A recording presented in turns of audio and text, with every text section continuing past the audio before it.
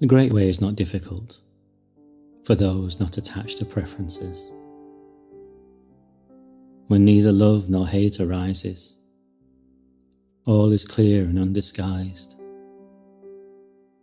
Separate by the smallest amount, however, and you are as far from it as heaven is from earth.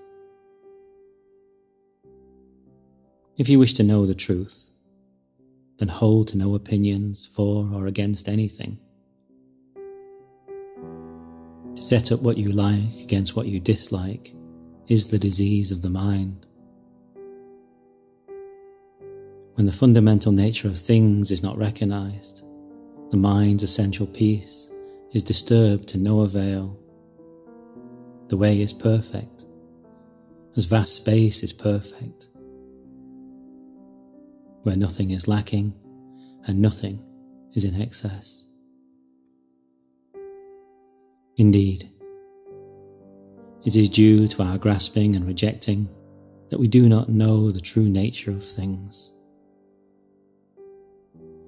Live neither in the entanglements of outer things, nor in ideas or feelings of emptiness. Be serene and at one with things, and erroneous views will disappear by themselves. When you try to stop activity to achieve quietude, your very effort fills you with activity. As long as you remain attached to one extreme or another, you will never know oneness. Those who do not live in the single way cannot be free in either activity or quietude, in assertion or denial. Deny the reality of things, and you miss their reality.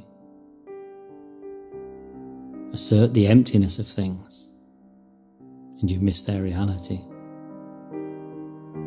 The more you talk and think about it, the further you wander away from the truth.